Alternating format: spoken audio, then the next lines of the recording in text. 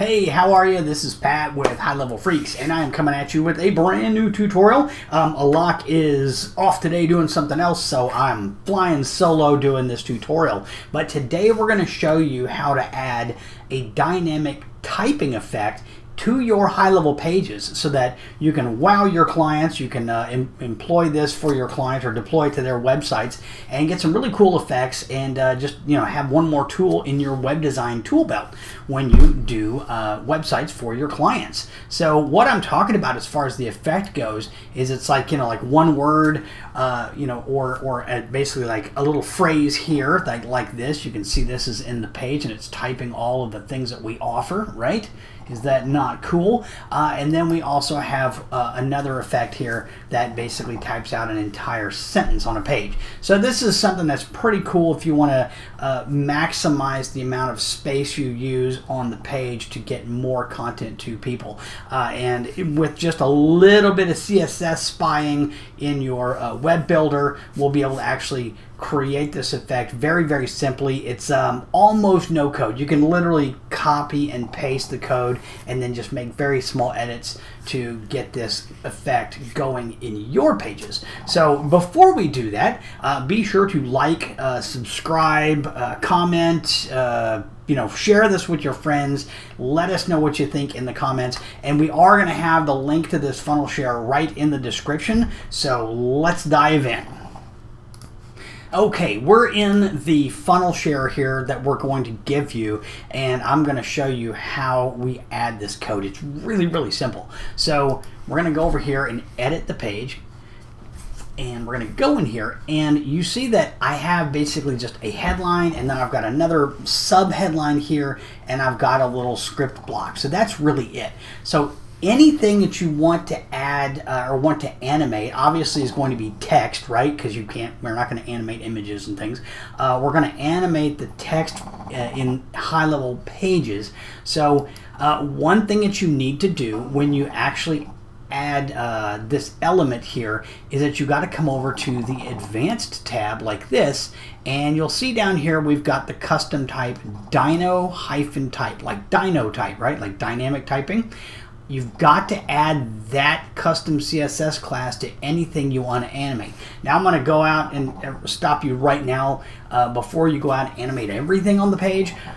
More is or less is more when you're doing this. Like, I really would only suggest doing this on like one place on the page. You don't want to have a whole bunch of phrases, typing and typing all over your page, because that's going to get very distracting for your customers. This is more of like a nice wow dynamic effect to get attention. So just be very, very sparing with it. Really only use just one. But you select this element, you add the class dyno type like that, and then you can use this little piece of script here that we've written for you. Now I'm going to explain what this script is.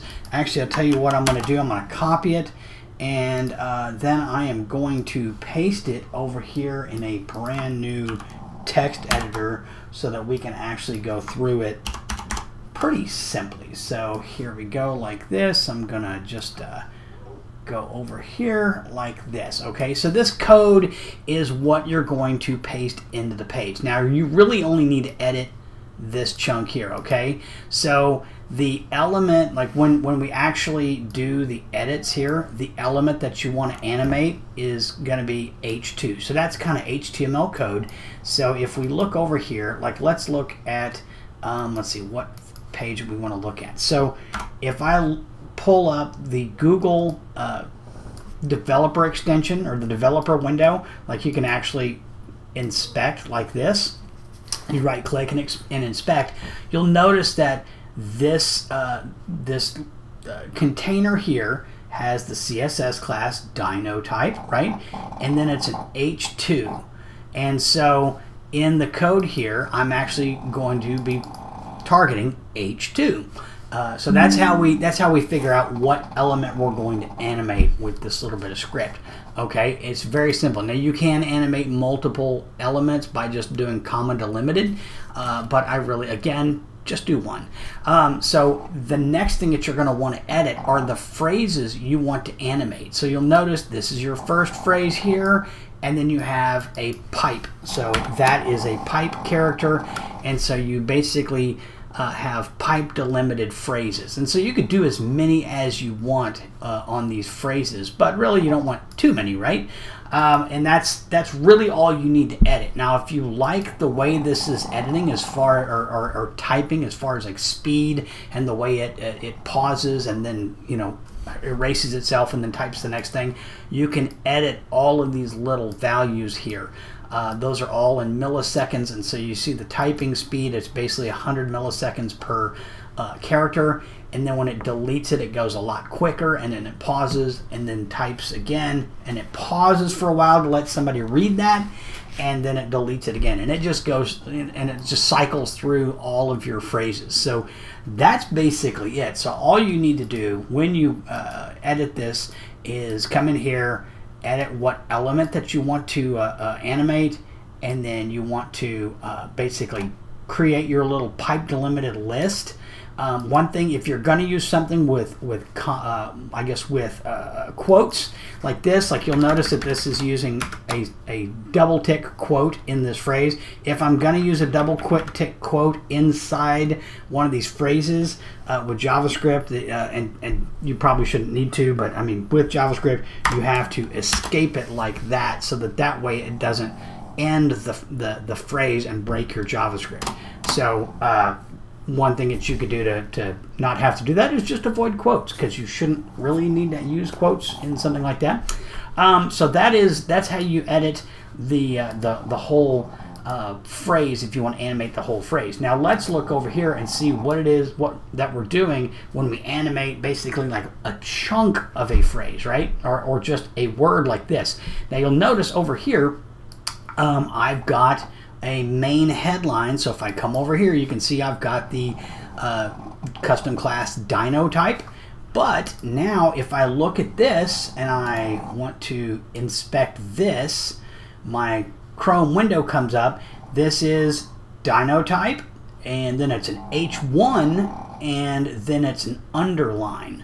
So now if I look at the code here on our page, I can look here and say I'm looking at H1 strong U. So let's go back to this. Here we go. Dino type H1 strong U. So we're actually targeting, very specifically targeting that little element on the page. And so you get to see that it is actually animating, and it's doing it again here. It's going offering sass, offering missed call text back, and that sort of thing. So let's go back here and see what this script looks like. I'm gonna go here, paste it in here into my editor, and here you go. You can see that I'm targeting H1 strong U, and then here are all of the options that I'm offering with my agency. So I'm offering SaaS, missed call text back, unified inbox, automated social posting, and so this will actually go and cycle through all of those features. Now you notice that this is red with no underline. One thing I did do is I did add a little bit of CSS up here, and I just said H1U text decoration none, right? So I'm just basically giving a little custom CSS to remove the underline from the sass, or from the one chunk of words that need to edit, need to animate. So if I wanted to do a little bit of make it look really cool, I could make this black like that, save it, and then what you'll see is that instead of it being red, it's going to just end up being completely black like that. And so then you can see that it's just typing just the one word. I kind of like it red, but you can edit whatever you want when you get in here and start messing around with this funnel share. So all you have to do to edit or to animate these elements with a typing effect is come in here, advanced, select the element, click the advanced tab, add dino type as the custom class, and then just customize this little script here. You really only need to edit these, you only need to edit these little sections here, and you'll be in business. So again, if you want this nice cool funnel share, you can get it in the link descriptions or in the video descriptions.